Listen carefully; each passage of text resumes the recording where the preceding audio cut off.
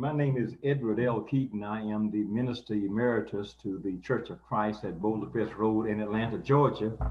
And I want to welcome you to this continued series of lessons entitled Timeless Truth in Truthless Times. And going forward, the sub-theme is Come to Jesus Now, which somehow implies the urgency of needing to come to Christ and get one's life together right now, immediately. The evangelist Harold REDD will be the next speaker coming to you. He is the minister to the Church of Christ at Midtown in Memphis, Tennessee. And his subject matter is what the prophet said about Jesus, and his text is Luke 24, verses 25 to 27.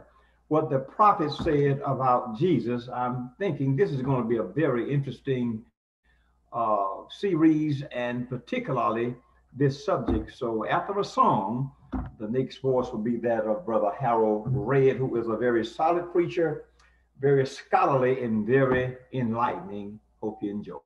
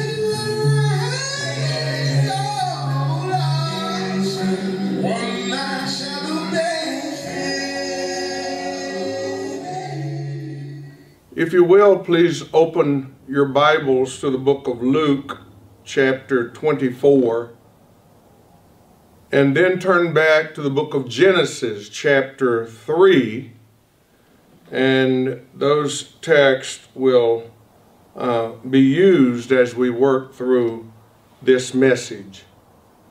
And this sermon is designed to show that what the prophets believed about Jesus is important, because to believe the prophets is to believe Jesus, and to believe Jesus is really to believe the prophets.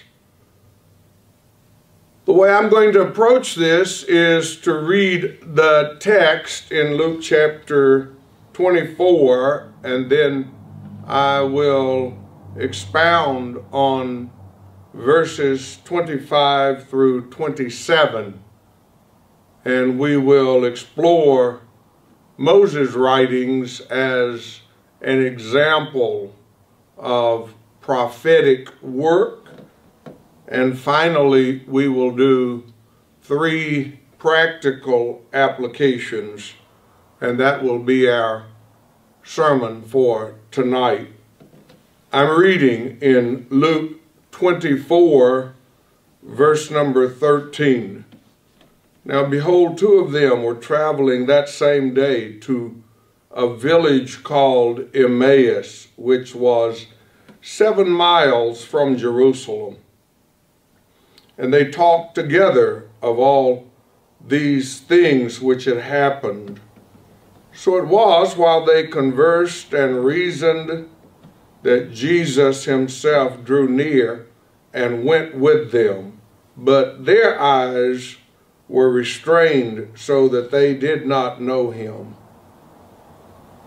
And he said to them, "What kind of conversation is this that you have with one another as you walk and are sad?" And the one whose name was Cleophas answered and said to him, "Are you the only stranger in Jerusalem? And have you not known the things which happened there in these days?" And he said to them, "What things?" So they said to him, "The things concerning Jesus of Nazareth, who was a prophet, mighty in deed and word before God and all the people, and how the chief priests and our rulers delivered him to be condemned to death and crucified him. But we were hoping that it was he who was going to redeem Israel.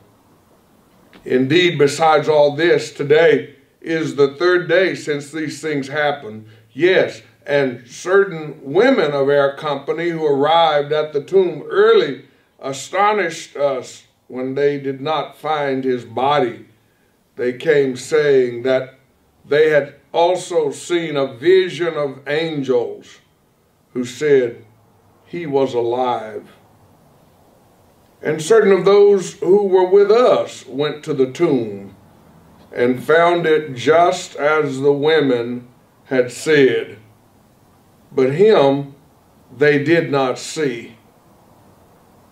Then he said to them, "O foolish ones and slow of heart to believe in all that the prophets have spoken.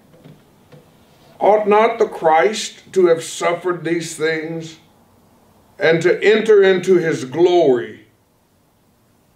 And beginning at Moses and all the prophets, he expounded to them in all the scriptures the things concerning himself. Then they drew near to the village where they were going, and he indicated that he would have gone further. But they constrained him, saying, "Abide with us, for it is toward evening, and the day is far spent." And he went in to stay with them. And that came to pass, as he sat at the table with them, that he took bread, blessed and broke it, and gave it to them. Then their eyes were opened, and they knew him, and he vanished out of their sight. And they said to one another, "Did not our heart burn within us while he talked with us on the road, and while he opened the scriptures to us?" So they rose up and that very hour and returned to Jerusalem, and found the 11 and those who were with them gathered together, saying, "The Lord is risen indeed, and has appeared to Simon." And they told about the things that had happened on the road, and how he was known to them in the breaking of bread. Now in that context, Jesus is up from the grave. He's been crucified, buried, resurrected. 2 men are walking along. Jesus just joined them. Said, "What are you guys talking about?" They said, "You must be a stranger if you don't know what's going on around here." He said, "What are you talking about?" They told him about Jesus. And when they told him about Jesus, he said to them, "O foolish ones, and slow of heart to believe all that the prophets have spoken, and beginning at Moses and all the prophets, he expounded to them in all the scriptures the things concerning himself. That's not that unusual for Jesus to talk about himself using scripture. In John 5, verse number 39, he told some people, "You search the scriptures, for in them you think you have eternal life. And these are they which testify of me, but you're not willing to come to me that you may have life. So you search the scriptures, they testify of me." And beginning at Moses and all the prophets, he expounded to them in all the scriptures the things concerning himself. Now for the next few moments, I'm wanting to talk about what the prophets thought about Jesus, illustrating with Moses. In our story, they're on a 7-mile journey, and that would take longer. We don't have that much time tonight.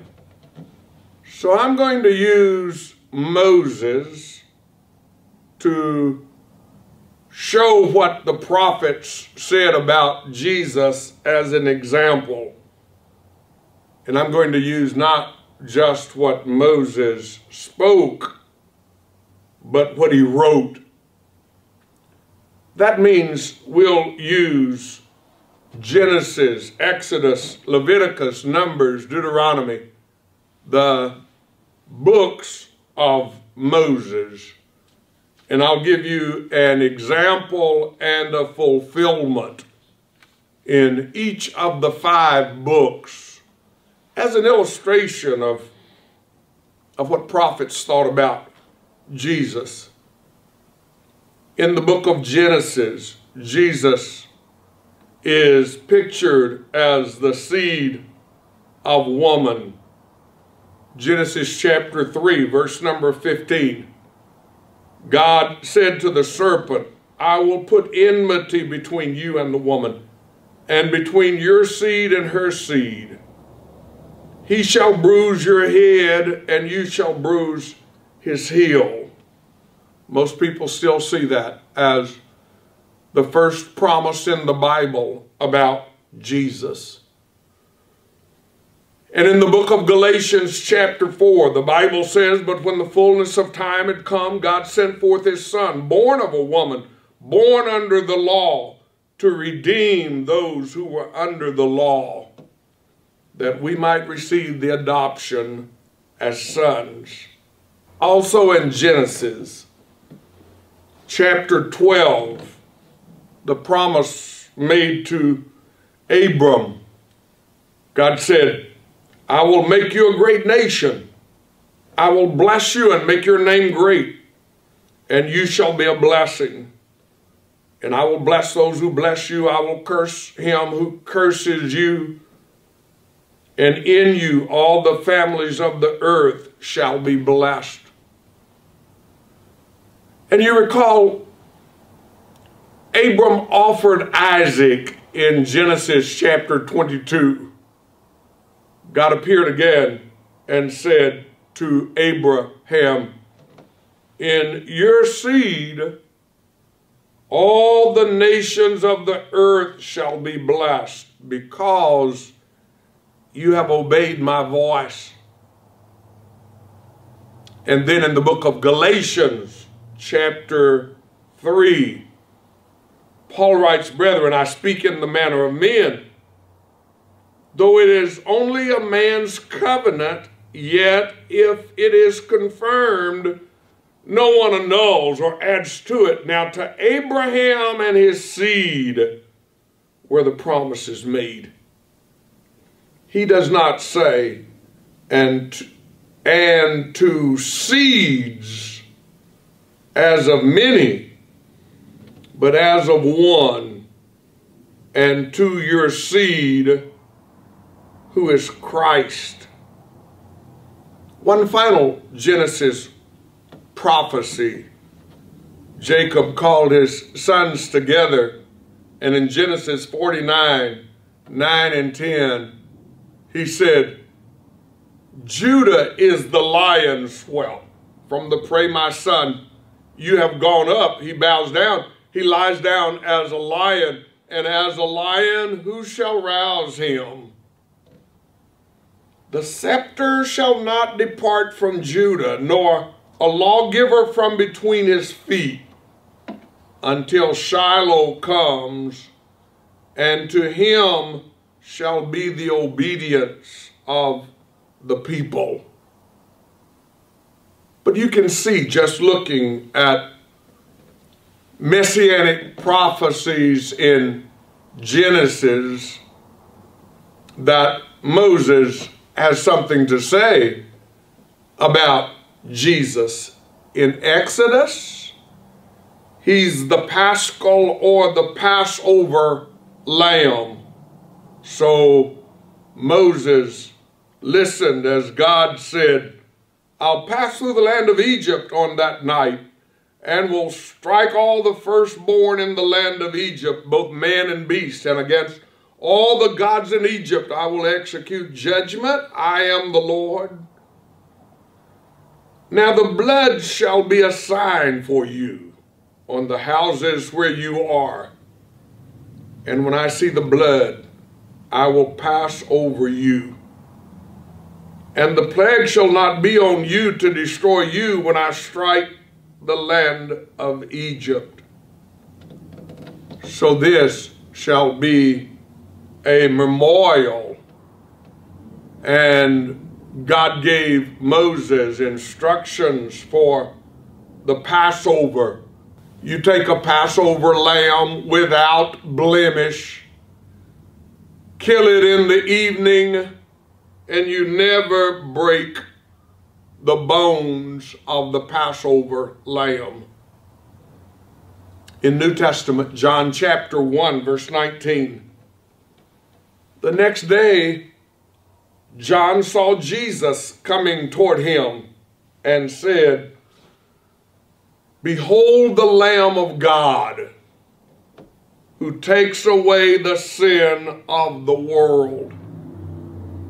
And they hung Jesus on the cross and crucified him, came to him to break his bones, but he was already dead. Now listen to Scripture. For these things were done that the Scripture should be fulfilled. Not one of his bones shall be broken. And again, another Scripture says, They shall look on him whom they pierced. In the book of Leviticus, Jesus is a sin offering, particularly the scapegoat. Leviticus chapter 16, verse number 21. Aaron shall lay both his hands on the head of the live goat, confess over it all the iniquities of the children of Israel and all their transgressions concerning all their sins, putting them on the head of the goat, and shall send it away into the wilderness by the hand of a suitable man. The goat shall bear on itself all their iniquities to an uninhabited land, and he shall release the goat in the wilderness. In Hebrews chapter 9, verse number 11, the Bible says, But Christ came as a high priest of good things to come, with the greater and more perfect tabernacle not made with hands. That is, not of this creation, not with the blood of goats and calves, but with his own blood he entered the most holy place once for all, having obtained eternal redemption for us. So Jesus is a sin offering and a scapegoat. In the book of Numbers, Jesus is a number of things. In Numbers chapter 20, Moses and Aaron gathered the assembly together before a rock. Moses lifted his hand and struck the rock twice with his rod, and water came out abundantly, and the congregation and their animals drank. 1 Corinthians chapter 10. They all ate the same spiritual food and all drank the same spiritual drink, for they drank of that spiritual rock that followed them, and that rock was Christ. In Numbers 21, when the children of Israel grumbled, God allowed fiery serpents to bite them.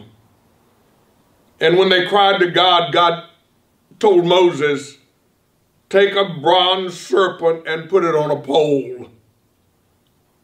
So Moses made a bronze serpent, put it on a pole, and so it was, if a serpent had bitten anyone, when they looked at the bronze serpent, he lived. And in New Testament, John chapter 3, the Bible says, and as Moses lifted up the serpent in the wilderness, even so must the Son of Man be lifted up, that whoever believes in him should not perish, but have eternal life. And kind of like the passage in Genesis 49, there's one in the book of Numbers 24, when Balaam finally got it right. He said, I see him, but not now. I behold him, but not nigh, not near.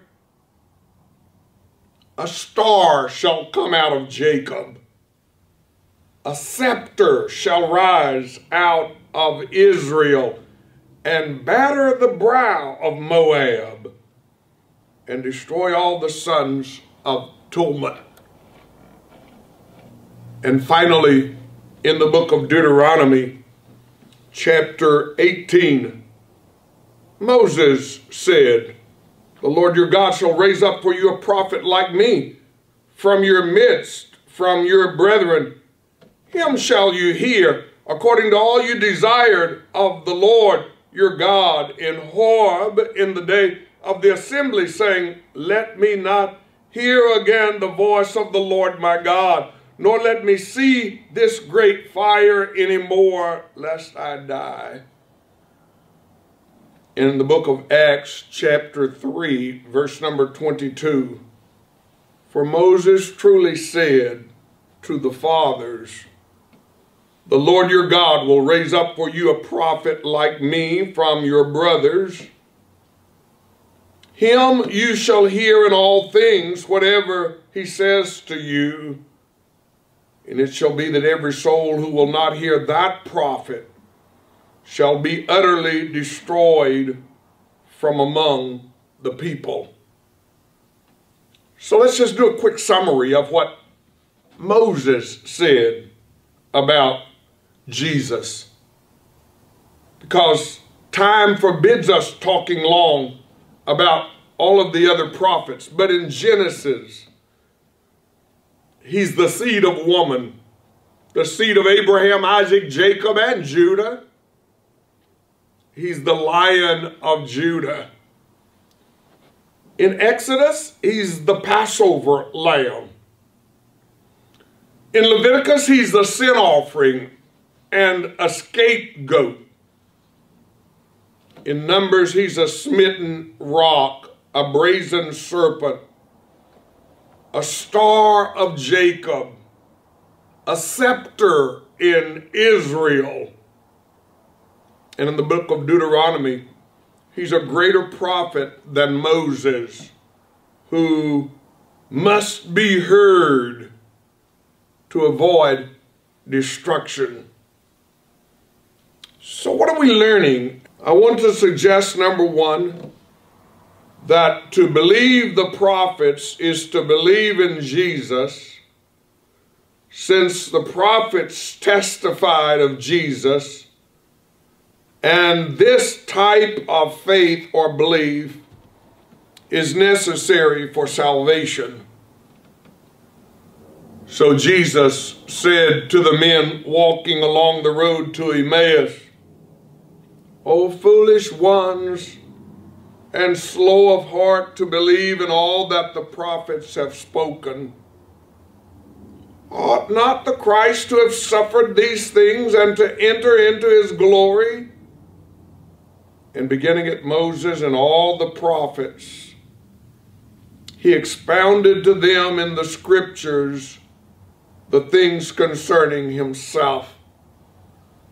The scriptures testifying of Jesus. And to believe the scriptures is to believe in Jesus, and to believe in Jesus is to believe the scriptures. There's a story in Luke chapter 16 that Jesus told about a beggar named Lazarus and a rich man. And in the story, the beggar and the rich man died. And the beggar became comforted, and the rich man was in torment. He said to Father Abraham, "Father Abraham, send Lazarus to bring water to cool my tongue." He said, "I can't do that." He said, "Then send him back to my father's house, so he can tell my brothers, don't come here." That's why I still tell people that if your loved ones are lost or saved, they have a message for you. If they're saved, they're saying, "Come on to this place." If they're lost, they're saying, "Don't come to this place." "Father Abraham, I've got 5 brothers. Send somebody back to warn them. Tell them, don't come to this place." Father Abraham said, "They have Moses and the prophets. Let them hear them." He said, "Nay, Father Abraham, if one goes to them from the dead, they'll repent." I think that's kind of how we think about it too. That something other than what God has orchestrated will work. But Father Abraham said, if they do not hear Moses and the prophets, neither will they be persuaded, though one rise from the dead. He began at Moses and all the prophets, and he expounded to them the scriptures concerning himself. He told them in the parable of Lazarus and the rich man, they have Moses and the prophets. Once Paul was in a discussion with Festus and King Agrippa, and he talked about Jesus. And as they were talking about Jesus, he asked King Agrippa a question. "King Agrippa, do you believe the prophets?" "I know you do believe." Agrippa said, "Almost thou persuadest me to be a Christian." "You're almost persuading me to be a Christian?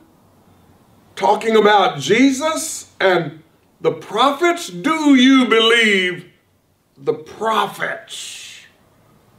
Because if one believes in Jesus, he'll have to believe the prophets. If he believes the prophets, he'll have to believe in Jesus, because the prophets talk about Jesus. And the second thing that I think we ought to appreciate is to believe the prophets and Jesus makes many teachings clearer. as Jesus joined the couple, their eyes were restrained so that they did not know him. But it came to pass, as he sat at the table with them, he took bread, blessed and broke it, and gave it to them. Then their eyes were opened, and they knew him. So on the one hand, they didn't know him. On the other hand, they did know him. The only thing in between, beginning at Moses and the prophets, he expounded to them in all the scriptures the things concerning himself. Understanding Moses and the prophets opened their eyes. And I think that's true in a lot of cases. In this story, there's an example. Jesus said, "Ought not the Christ to have suffered these things and to enter into his glory?" The prophets predicted it. Isaiah 53, he was oppressed and he was afflicted, yet he opened not his mouth. He was led as a lamb to the slaughter, and as a sheep before its shearers is silent, so he opened not his mouth. He was taken from prison and from judgment, and who shall declare his generation? And he was cut off from the land of the living. For the transgression of my people he was stricken. And they made his grave with the wicked, and with the rich at his death, because he had done no violence, nor was any deceit in his mouth. Yet it pleased the Lord to bruise him. He has put him to grief. When you make his soul an offering for sin, he shall see his seed, he shall prolong his days, and the pleasure of the Lord shall prosper in his hand. He shall see the labor of his soul and be satisfied. By his knowledge, my righteous servant shall justify many, for he shall bear their iniquities. Jesus questioned, ought not the Christ to have suffered these things and to enter into his glory? And Isaiah predicted that he would suffer. And in the New Testament, Philip met the Ethiopian eunuch. The Ethiopian eunuch said, "Of whom speaketh the prophet this? Of himself or some other man?" And Philip began at the same scripture and preached to him Jesus. You see, the prophets make things clearer. I think I could show that if you want to talk about the new covenant, it's in Jeremiah and Ezekiel. If you want to talk about the church, it's in all the prophets. Daniel 2, Joel 2, Isaiah 2, Micah 4. If you want to talk about Jesus, if you want to talk about a new covenant, if you want to talk about the church, the oneness of the church, all made clear in the prophets. So if a person would ask, do you believe the church or the new covenant or the plan of salvation? I might have a rather strange question. Do you believe the prophets? Because to believe the prophets is to believe Jesus. As a matter of fact, when you believe the prophets and Jesus, many teachings of Jesus are made clearer. And then finally, tonight, I think it's important for us to remember that to believe in the prophets and Jesus calls us to decision. You have to do something with what you really know. So a big question is, what do you do with Jesus? Once Jesus looked at some people and told them, I am the bread of life. And you've got to partake of this bread. And if you don't partake of this bread, you'll have no life in you. And as he talked like that pretty strongly, people began to leave. Finally, he looked at the apostles and said to the 12, are you going away too? Peter spoke up, Lord, to whom shall we go? Thou hast the words of eternal life, and we believe and are sure that you're the Christ, the Son of the living God. What I want you to think about with this third point is what you do with Jesus. Do you believe the prophets? Do you believe in Jesus? If you believe the prophets, you've got to believe that he's the Son of God. If you believe he's the Son of God, you're called to action. You've got to repent of your sins, make a confession with your mouth, and be buried with Christ in baptism, resurrected to walk a new life in Christ Jesus. And then when you're resurrected in a new life, you've got to tell somebody. The two people who walked with Jesus said to one another, did not our heart burn within us as he talked with us on the road and while he opened the scriptures to us? So they rose up that very hour and returned to Jerusalem. Found the 11, and those who were with them gathered together, saying, the Lord is risen indeed and has appeared to Simon. And they told about the things that had happened on the road and how he was known to them in the breaking of the bread. They knew it was Christ.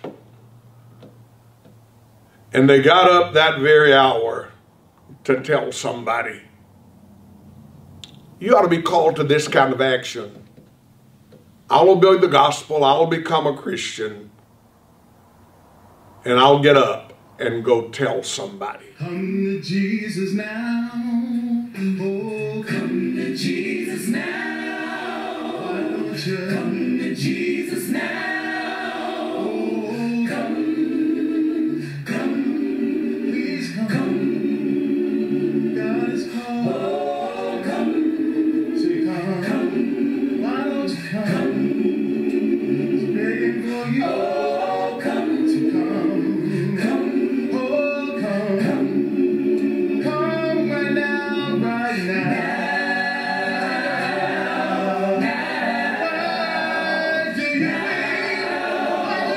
Why do you